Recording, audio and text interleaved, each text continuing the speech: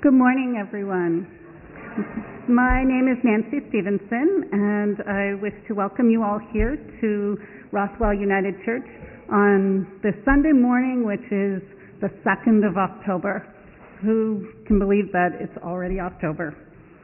If you're visiting us today, please take a moment and sign our guest book, which is in the narthex just on the left as you exit the doors here. If you're looking for a church home to become a part of, we hope that you will consider making Rothwell's community of hospitality your spiritual home. You are invited to ask any questions after the service of Reverend Mike, and he will be very happy to answer any of your questions. If you have any comments or concerns or some talent that you would like to share, please fill out the We Are the Church Together brochures. They're the cards in the pews just in front of you, and you can place them in the offering plate or send them to the office. As is our tradition here at Rothwell, coffee and refreshments will be served in the fellowship hall after the service, and I hope to see you all there. So please join me in the responsive call to worship. We gather for worship this morning to celebrate worldwide communion. We gather seeking to be aware, sisters and brothers, siblings all around the world who join us this morning around the Lord's table, for we are all formed in the Creator's image. Some who gather will sing and pray, like us, in the English language. Many other tongues will also be heard. French, Spanish, Italian, Hebrew, Greek, Russian, Ukrainian, Syrian, Portuguese, Chinese, Cree, Ojibwe, Mohawk. All these and many more. We are all one family together. May God's Spirit, who encounters us here in worship, empower us to live in harmony with all the people of earth and to love the world in Jesus' name. Let us worship God, Creator, Christ, and Spirit one. Our opening hymn today is number 469 in Voices United, We Gather Here.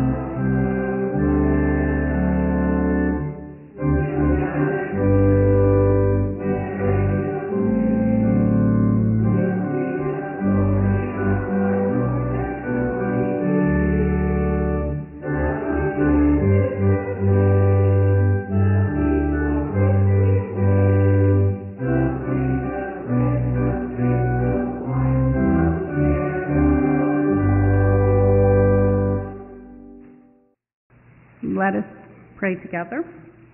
God, hear the sound of one voice, the sound one person calling out to you. God, hear the sound of one voice, but the sound of many hearts beating together in praise and life.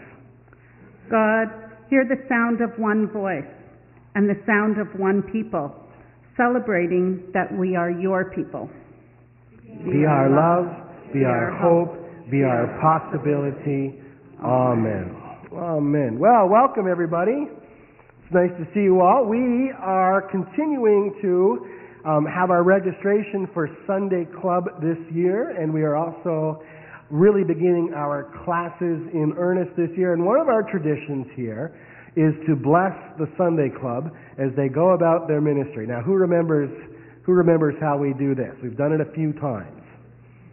We have a moving experience in that we ask everyone to move and do our best to form kind of a circle around the congregation, and we'll invite the kids and the Sunday Club teachers and all of those involved with leadership for the Sunday Club to stand in the middle. So, this year you are going to learn more stories about God and how God has loved His people forever. You're going to hear stories perhaps about Moses, about David. You're going to hear stories about Jesus and about His great love and His great sharing of everything He had with everyone around Him. So I think it's great that we learn those stories. They become a part of who we are.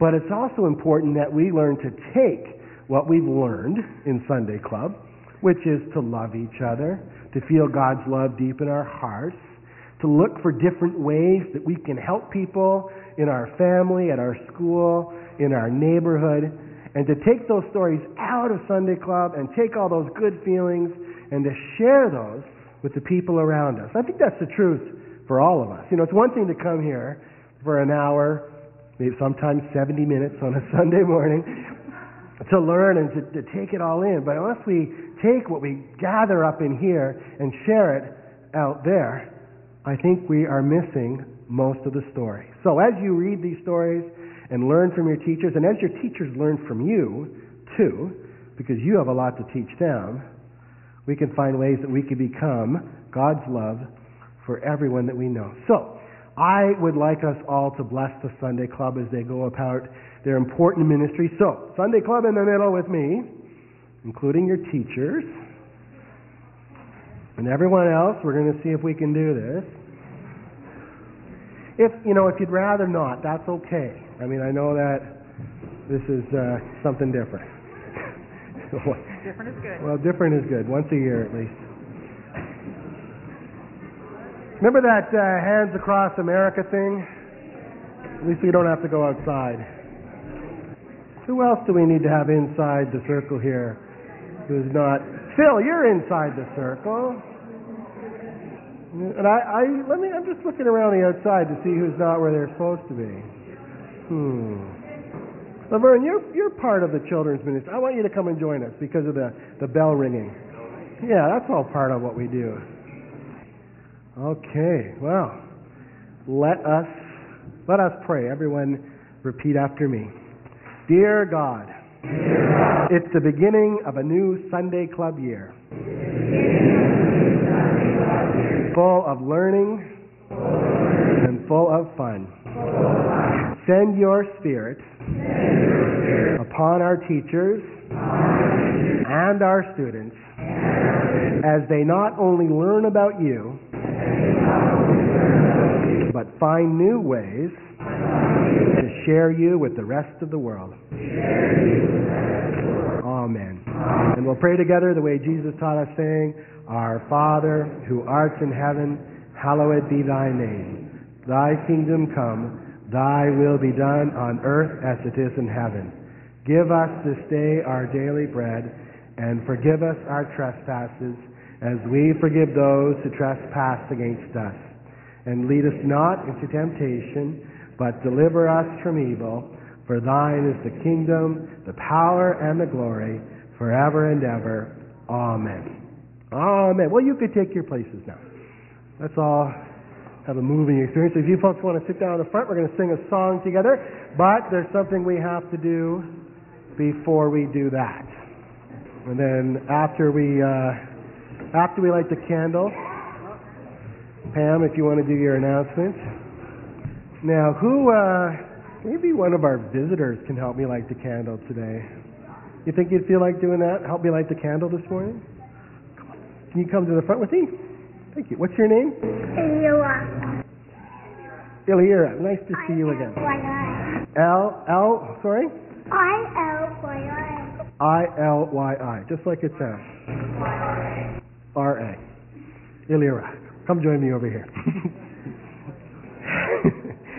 Well, you can't see it because it's one of our smaller candles, but today is Worldwide Communion Sunday, and we are celebrating communion with 2 billion or so fellow Christians around the world. And so we light our peace candle to remind us that we are not alone. We are joined by Christians all around the world. And you will find the liturgy for our Christ candle in your bulletin. Because we are in the season of creation where we celebrate the light of the world in the world, please join me with our liturgy here. All creation is made of star stuff. From the basic building blocks of the universe come fire, air, earth, and water. Baptized by the waters of the sky, standing firm on the earth, breathing deep the breath of life, warmed by this flame. We go where Christ's light shines. Hallelujah. Hallelujah. Amen. Ilira, can you hold this for me? Thank you, Ilira. If you want to go back to your mom, you can, okay, sweetie? Thank you. Well, we thought it was only fitting that since they are going to be learning the stories of Jesus, we would sing about that. So our next hymn is number 357, Tell Me the Stories of Jesus.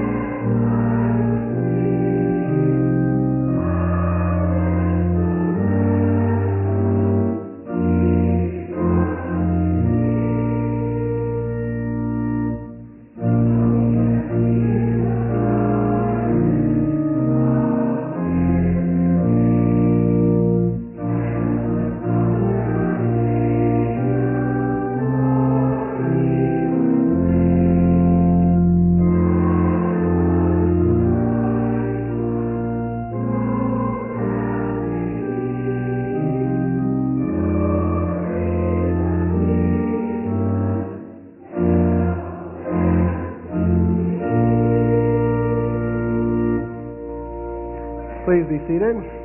I don't hear this. Quick announcement. If you are a parent or grandparent or whoever of some of the children and haven't signed up for this year's forms, they're behind baby Jesus there. We'll mail them out that under people's pictures. So we can do that after church or next week or whenever. Thank you. Thanks, Pam. All right. Have fun in Sunday Club. We'll see you after.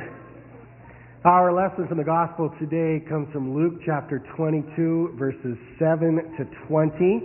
And you will find that on page 86 of your pew Bibles. Then came the day of unleavened bread, on which the Passover lamb had to be sacrificed. So Jesus sent Peter and John, saying, "Go and prepare the Passover meal for us, that we may eat it." They asked him, "Where do you want us to make preparations for it?" "Listen," he said to them, "when you have entered the city, a man carrying a jar of water will meet you. Follow him into the house he enters, and say to the owner of the house, 'The teacher asks you, where is the guest room where I may eat the Passover with my disciples?' He will show you a large room upstairs, already furnished. Make preparations for us there." So they went, and they found everything as he had told them, and they prepared the Passover meal. When the hour came, he took his place at the table, and the apostles with him. He said to them, "I have eagerly desired to eat this Passover with you before I suffer. For I tell you, I will not eat it until it is fulfilled in the kingdom of God." Then he took a cup, and after giving thanks, he said, "Take this and divide it among yourselves. For I tell you that from now on I will not drink of the fruit of the vine until the kingdom of God comes." Then he took the loaf of bread, and when he had given thanks, he broke it and gave it to them, saying, "This is my body, which is given for you. Do this in remembrance of me." And he did the same with the cup, and after supper, saying, "This cup that is poured out for you is the new covenant in my blood." This is the word of the Lord. Thanks be to God. Maybe this happens to you. Who are my cooks out there? Who enjoys cooking meals for their family and friends? I really do. And I don't know if this happens to you, but I especially for Sunday, I kind of spend my week thinking about what I'd like to make for my picky eaters and for the more adventurous types. And I really enjoy putting it all together. And I get kind of a sense of excitement when I'm making a dinner that I know is going to be a real hit or something new for us to try. And I don't know if this happens to you, but I try to time everything perfectly, or as best I can, so that everything is warm and ready to go at about the same time. And usually I more or less succeed. And when I do, I'm especially happy. So I get it all ready to go. I get it all on the table. I say, "Dinner's ready!" And then I wait. Because there seems to be a mad dash at that point for everywhere except for the table. We have 3 bathrooms in our house, and they scatter towards them. And then they they make their way to the table, and by then things are a little bit lukewarm, but I'm happy they're there. So, does that happen to you? That happens to me all the time. Doesn't happen here, though, because here we're already, I won't call you a captive audience, but we're already here. We're gathered around the table, and if you're like me, you're anticipating that moment, that sacrament where we meet God, where we meet Christ in a way that is a little bit extraordinary. It is for me. Now, communion has gone through many changes over the centuries and the millennia. We're not doing anything new here. This was done before. This was done by our Jewish forebears in the form of the Passover meal. It's right there in the scripture that I just read. Jesus took the Passover meal and made it into his own. He talked about the new covenant, a new way of interacting with God. So it began around that table. It continued in house churches across the Greco-Roman world. It was a very subversive and secret thing to do for those earliest Christians who were persecuted. They risked their very lives for celebrating the meal that we are having today. And over the centuries, it became more and more formal, and new doctrines and beliefs started to crop up and take hold. Our Catholic cousins believe in the transubstantiation of the elements, where the bread and the wine literally, not just figuratively, become the body and blood of Jesus. Martin Luther came around and he wanted to simplify things. He wanted to kind of democratize the sacraments, as it were, and they came up with the doctrine of consubstantiation. And yes, I'm very proud about pronouncing that right. Where the elements were both or. Where the elements were both the body and the blood of Christ in symbolic form, and for those who wish to believe, in literal form. He wanted to take the blood, he wanted to take the bread, he wanted to take it out of the tabernacle, that's that locked box, and wanted to put it out for everybody to see. So he revolutionized the way that communion was. In fact, he probably brought it back closer to the way it first was, where all the elements were prepared for everyone to see and to smell and to touch, have it ready there for them. And then they ran into a very practical problem. Those big cathedrals and churches had a lot of rats in them. So then they started covering things, and I kid you not, with little white linens, just like we do today. I don't know why we do it, but it just feels like this is something special that needs to be protected but also shown. So what do we do when we have communion? We don't have communion nearly as often as many other denominations do. Our Catholic cousins will have communion at least once a week. It's available at every Mass, every time they gather. We used to do it here, I think it was about 4 times a year when I first started, way back in 2007. And we thought we would like to expand that, so now we have it about 6 or 7 times a year. We Protestants, when we look at our liturgical service, we tend to put the Word at the top of the mountain. That was Martin Luther's doing as well. His motto was sola scriptura, only Scripture. So Scripture for us is that pinnacle of our worship service. At least that's the way it's designed. Not so for our Catholic cousins. The top of the mountain is this moment of sacrament. So I don't know what it is. Maybe it's a Protestant thing. I tend not to think about the sacraments nearly as much as I think about the Word. But there's something special happening here that isn't normal, at least not part of our everyday life, and that's why we do it. First, there is the invitation. Other denominations do this differently, but the way we do it in the United Church is we have what we call an open table, and we celebrate that. We believe that this table doesn't belong to us, it belongs to God. And this sacrament belongs to everybody because of that very reason. Scripture says, "For God so loved the world," and so we invite the world to this table. That's why we make it a point to say whether this is the first time you've ever had communion, whether this is the 1,000th time. Doesn't matter how old you are, doesn't matter what you believe, there's no test to have communion. Simply a desire to be with God. That's all you need, and you're welcome to this table. So once we are invited, we come to the table. And as they do at Seder meals, is they tell the stories. In their form, for a Jewish Seder meal, is often there is an older person who begins and younger people ask questions.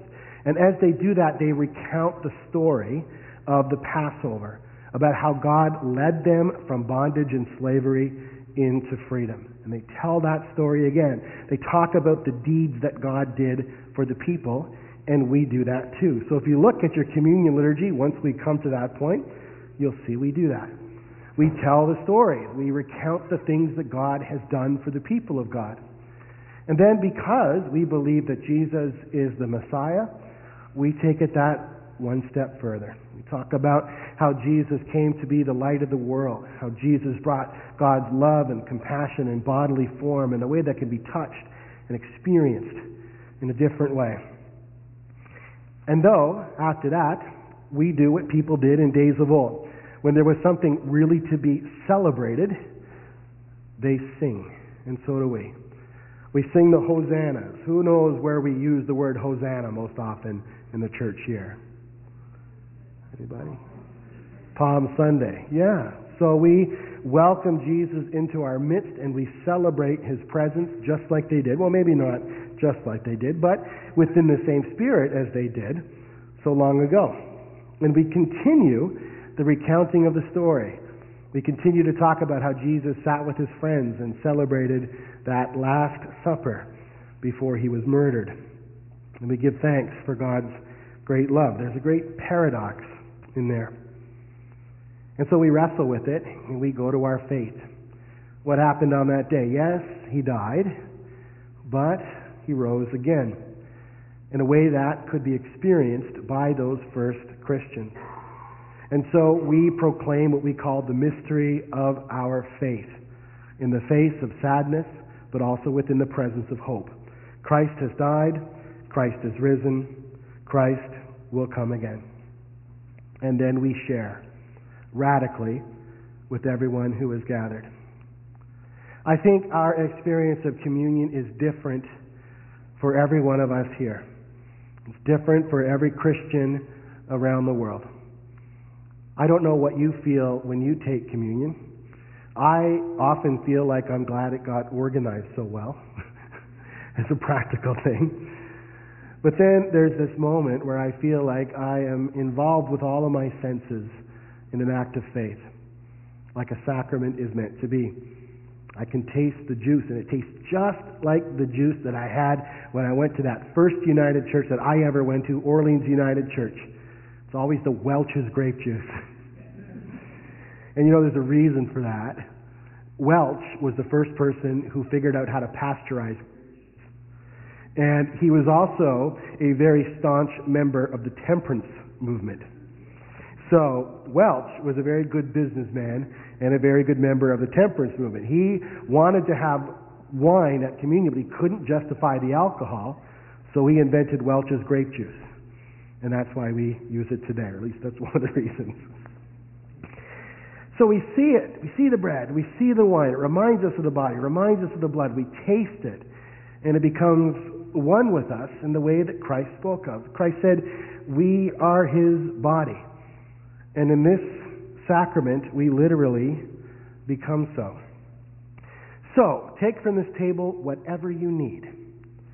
Where are those places in you that need nourishment and sustenance? I hope you find it here. Whether that be an extra dash of hope this year or this week. Whether it be a sense of strength, girding ourselves for whatever might come next in the days ahead. Maybe it's just a moment that's beyond words and expression, a simple feeling of being with God. Whatever it is, that's what our Christian hope brings to this table. And for those of us who have felt nourished by this table throughout our lives, I hope you find it again, and I hope you find a way to share it, just like our Sunday Club will be doing, with everyone you encounter in the days ahead. Amen. We're going to sing one of my favorite communion hymns, and it's called I Come With Joy, and you will find that at number 477 in Voices United.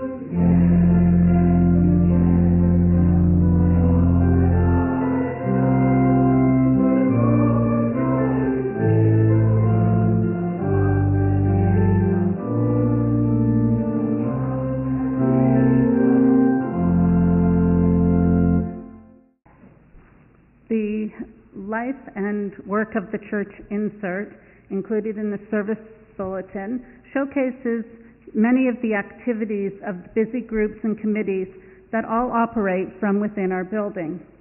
Please take a moment to read through it at your leisure, and if anyone has any other announcements to make, please come forward now. Eva has asked me to just bring your attention to the notice about the Observer subscription. If you are looking to renew or become a new subscriber, please read that and let Eva know. We are collecting food for the Gloucester Emergency Food Cupboard on October 16th, and you can see the list in the bulletin, in the announcements of what is needed most. So please try and remember to bring in your gifts for them. While the people of God wandered in the desert, God provided manna from heaven, water from a rock, and a law to guide their way and to shape their life together. God has fed us too, and stayed with us every moment of our own journey, so that we are never alone. We are here today to be fed and to gather strength in numbers and in the Spirit of God, so we can reach out in ministry to the world God loves. Let us gather our gifts together and offer them to God in gratitude and praise. The offering will be received.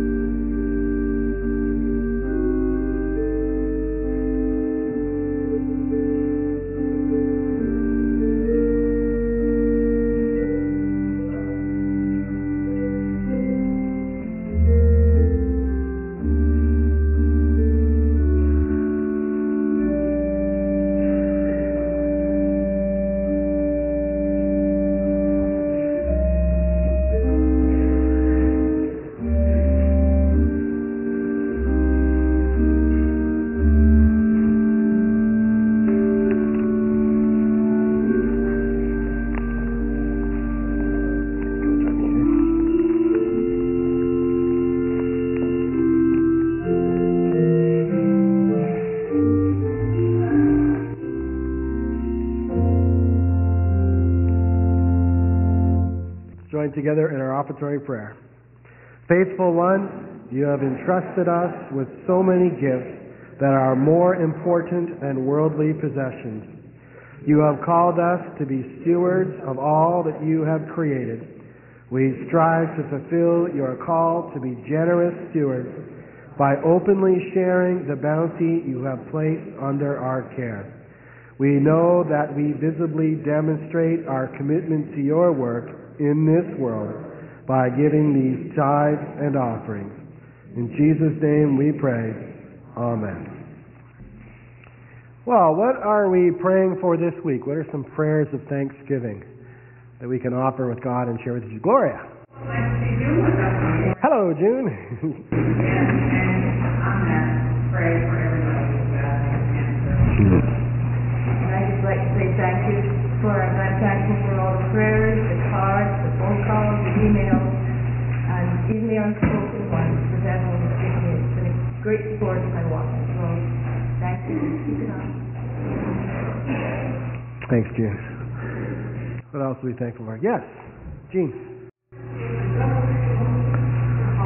Oh, and what's his name? Hart? Oh, we've met before. Welcome back. What else are we thankful for? I'm thankful for, one of the many things I'm thankful for about Laverne is his ingenuity. We had some candles donated to this. We've been having trouble with candles. I don't know if you've noticed.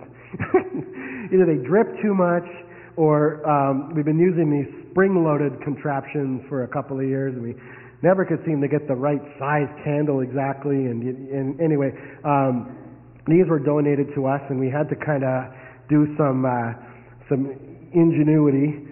We used to call it MacGyvering. Did you ever watch that show? And so our chief MacGyver here, Laverne, took them home and made a way that they won't fall over, which is important when you're dealing with fire. So thanks, Laverne, for that. Any other prayers of thanksgiving? All right. How about some prayers of concern? Who or what do we want to invite hope into today? Yes. I'd like to pray for Brad Reed's family. For Brad? Why are we praying for Brad? No, actually for his... Oh, for his family. Brad passed away after complications from surgery, after complications from diabetes. Oh. He was only 55. Certainly. Thank you, Nancy. Any others? Well, let's... Oh, Bill. You're not a teacher and struggles with and so... Yeah. Thanks, Bill. Well, let's continue to pray.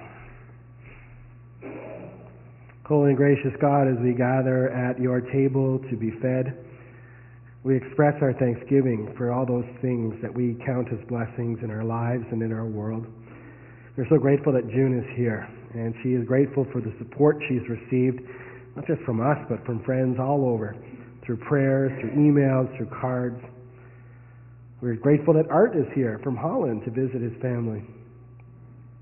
And give you thanks for all of those in our work together so this may be a place where we can feel safe and at home, and for all those special things, those accompaniments that make us feel like this is a holy place. We thank you for Laverne and his work around here and those of so many others. We pray out of concern and out of hope for all of those who are struggling and living with cancer. We pray for Brad's family after he passed away after surgery. We pray for Jonathan Petra, for his mother and his father, his whole family, as he waits for those white blood cells counts to rise.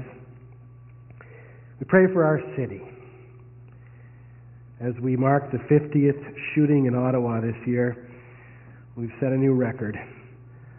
So we ask God for peace and for understanding and for ways that communities can come together to quell the violence, to help those in need, to bring about understanding and a sense of community. We, of course, pray for the world, for those faraway places that suffer great violence and injustice, for those places closer to home, perhaps even our own homes, that need healing.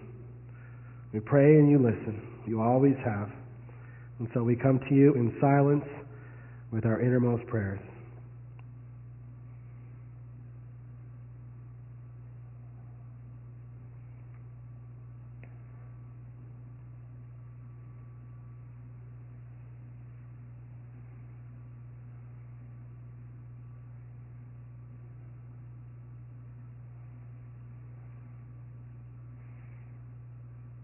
And in your time, and in your way, and as always in your love, we faithfully pray you answer. Let the people say, Amen.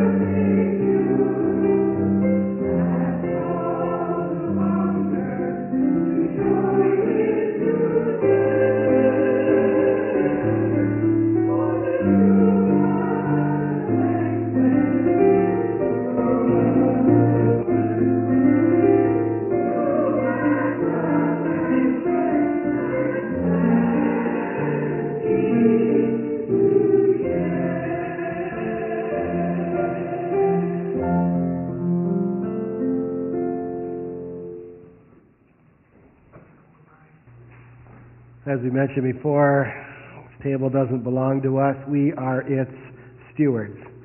In other words, we are given care over this table, and as such, we are trusted by God to share it with all of those who would partake in it. This meal is for you, whether this is something brand new for you, whether you count yourself as a member of the United Church, or whether this is your first time in a United Church. Maybe you were baptized and raised Anglican or Catholic or Lutheran. Maybe it was nothing at all. Doesn't make any difference. This table is as much yours as it is anyone's. Please follow me along in the communion liturgy. The Lord be with you. And also with you. Come to the mountain of the Lord. We come to seek our Lord. Lift up your hearts. Lift them up to the Lord. Let us give thanks to the Lord our God. It is right to give our thanks and praise. It is a good and joyful thing to give thanks to you, Creator God. Out of nothing, you made all that is, mighty mountains and quiet lakes. Out of dust, you formed us in your image and breathed into us the breath of life. You called us again and again to your holy mountain to worship and praise your holy name. You led your people to Mount Sinai, giving your commandments and creating a covenant people. When we strayed and lost our way in the wilderness of life, you led us like a pillar of light. You fed us with the bread of life and nourished us with the law and the prophets. In the fullness of time, you sent your Son, Jesus Christ, to be the light that guides us. From mighty mountains, he shone with your glory. From quiet lakesides, he preached your word and taught your ways. With gentle hands of healing and harsh words of justice, Jesus invited all people to live in your love and to walk in your light. And so, with your people on earth and all the company of heaven, we praise your name and join their unending hymn.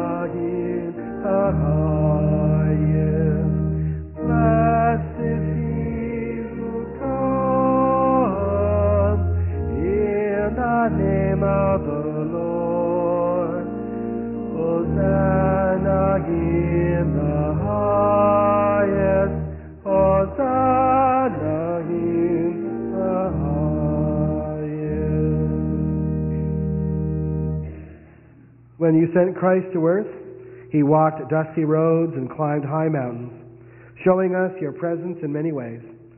With joy and gratitude, we remember that night in which Jesus took the bread, broke it, gave it to the disciples, and said, "Take, eat. This is the bread of life, given for you. Do this in remembrance of me." After supper, he took the cup, blessed it, and gave it to the disciples, and said, "Drink this, all of you. This is my life for the new covenant, poured out for you, and for many, for the forgiveness of sins. Do this as often as you drink it, in remembrance of me."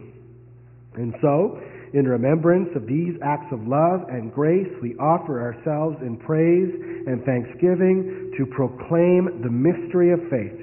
Christ has died. Christ is risen. Christ will come again. Pour out your Holy Spirit on these gifts of bread and wine, that we might be infused with the gift of your nourishing guidance. Transform us with your nourishing grace as we eat of this bread and drink this wine. Transfigure us to be your presence in the world. By your Spirit, make us one with Christ and one with each other and one in ministry. Through Jesus Christ, with the Holy Spirit in your holy church, all honor and glory is yours, Almighty God, now and forevermore. Amen. Today we will be celebrating communion in the pews. That means the bread and the wine will be distributed to all of you. There are two different types of bread. The more plentiful type of bread is the regular bread that was lovingly made for us by Lynn Current. And the smaller plates with the smaller other cubes, that is gluten-free bread. So if you require gluten-free bread, just sort of give a little signal, and our servers will make sure that you get the bread that you need. These are the gifts of God. We are the people of God. All is ready.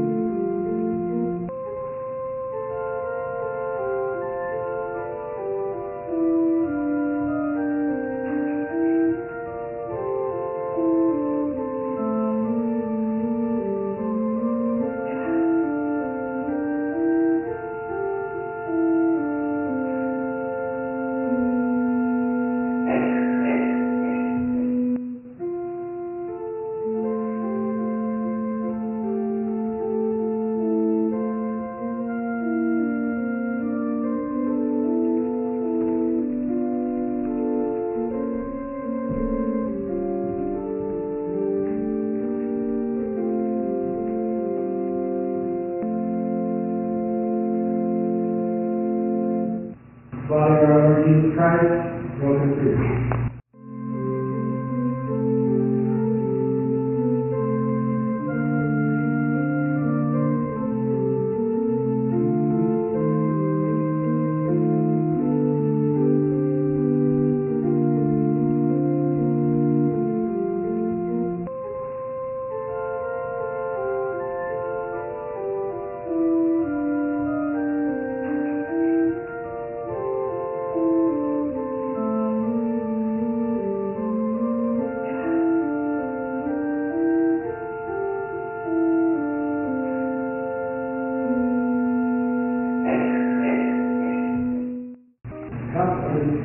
Come to the covenant, blood of Christ shed For you.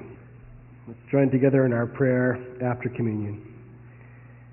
Transforming God, may we continue to grow in Christ through the nourishment provided by the bread we have eaten and the wine we have tasted. Nurture within us a sense of call and purpose. Continue to stir us with your word and your ways. Help us to emulate the risen Jesus and be fitting vessels for your Holy Spirit. Amen. Please stand as you are able for our commissioning and benediction. The world needs the spirit of community we have shared around this table. The city needs the spirit of hope shared around us. Our friends and family need the spirit of joy which we have shared around this table. Let us share with the world, our neighborhood, and our loved ones the blessings we have received in our worship today. Amen.